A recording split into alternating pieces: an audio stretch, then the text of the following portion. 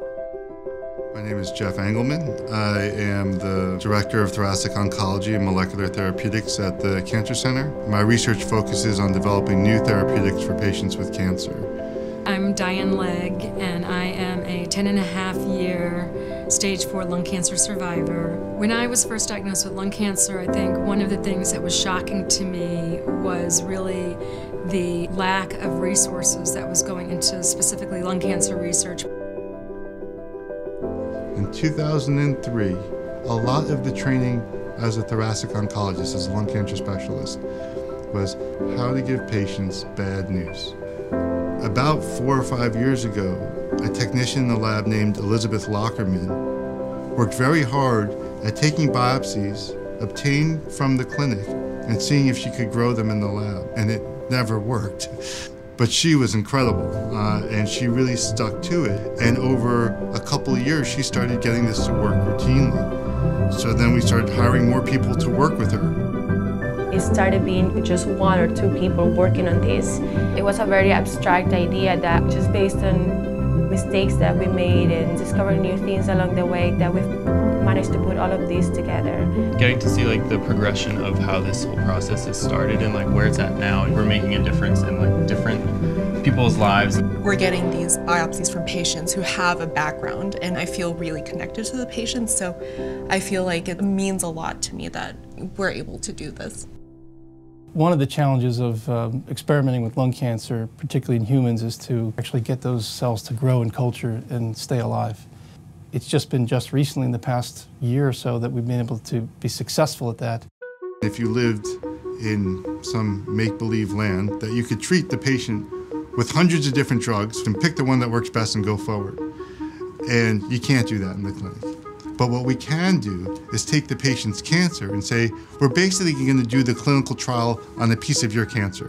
What happens right now in the clinic is when a patient gets a biopsy, we have a courier service. The courier takes the biopsy, transports it here. The biopsy is then taken upstairs to the cell line team.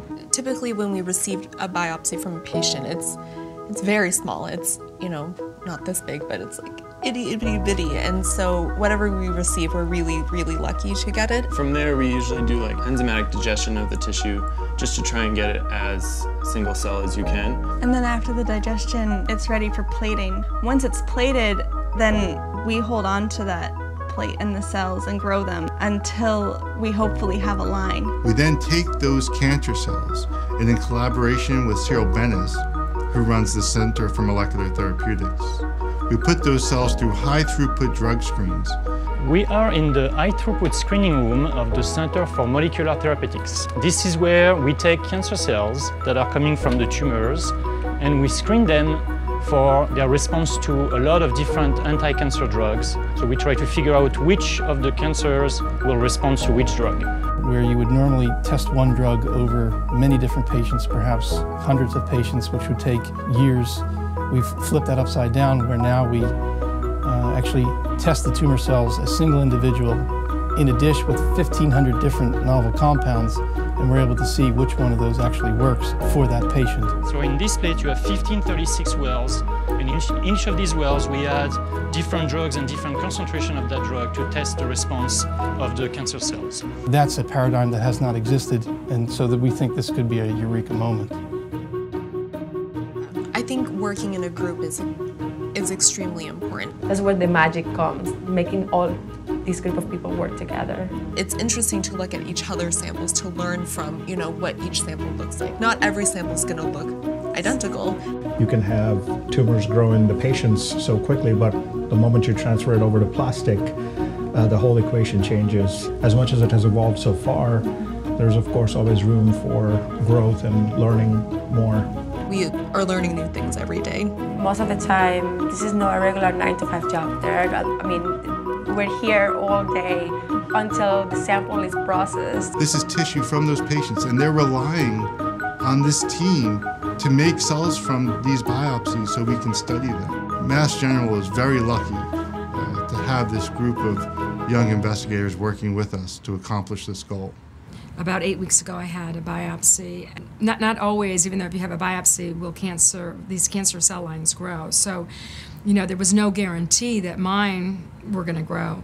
So today we were here at the lab and we actually were able to see my cancer cells. It was really incredible. It's a pretty special time when young researchers come to a lab and actually visit with someone who's a stage 4 cancer survivor. They're looking at and cultivating their own cancer cells and seeing that here is the success of their experimentation where that survivor is right in front of them. That's pretty special. I actually was lucky enough, one day a patient themselves actually had come for a tour and they got to see their cells on a plate that I was growing. What I was doing may not have been in the clinic or directly with that patient, but I was still getting to see that patient and see the effect I'm having on them. Yeah, wow. That's really cool. Thank you. When I finished my first cell line, because that was the first time I thought to myself I can do this, I can help make a difference. I've taken the sample from the very beginning. It really stuck with me, I can do this, I can help.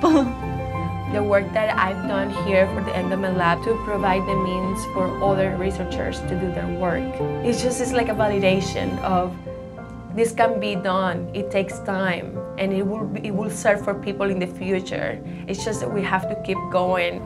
Anytime anyone is diagnosed with cancer, it's extremely scary. But I think today there is so much more hope. It's really because, again, of the dedication of the people here at MGH and the doctors and the scientists. I'm very proud of them.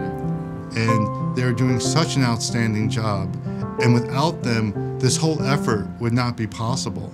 I'm really so indebted to them for the incredible work that they've been doing for us, with us, not for us, with us.